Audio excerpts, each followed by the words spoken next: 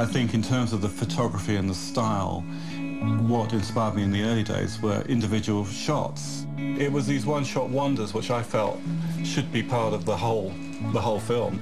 I suppose the idea for spy cams came from many years ago, and I had the idea of maybe we could disguise a camera as some sort of animal.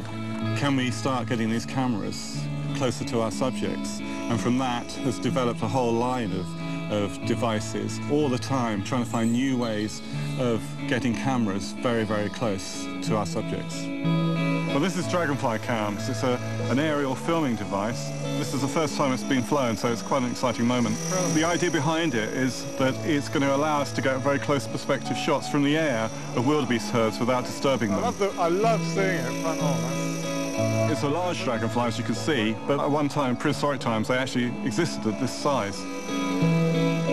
But once we get it in the air, any idea of scale soon vanishes, and it will become quite a small object and a very unthreatening object on the African savannah.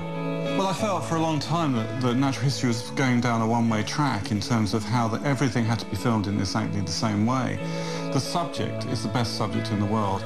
If people are getting bored with natural history films, there's something wrong with natural history films. This is the latest of our spy cams. It's Tortoise Cam.